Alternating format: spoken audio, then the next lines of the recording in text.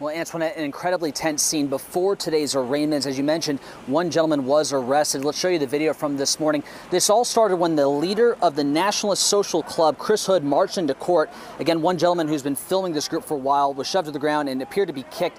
That individual ended up being arrested. Inside the courtroom, it was packed with supporters for the two counter-protesters who were arrested Saturday. Now, their charges were dropped, but they remained inside while the Commonwealth announced they were going forward against the charge against Christopher Hood. He's facing a single charge of affray.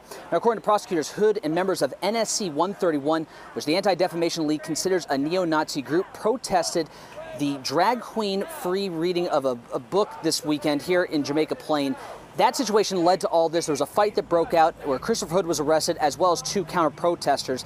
The charge of affray does not carry any jail time, so because of that, Christopher Hood was allowed to leave this morning. He is told to have no contact with the two counter-protesters, and he is going to be due back in September 19th here in court. But again, that gentleman that was arrested this morning, he is being arraigned right this moment. We're going to have much more on this coming up tonight in our evening newscast, but so certainly stay with Channel 5 for the latest on this developing situation. Reporting live in West Roxbury, Matt Reed, WCVB News Center 5.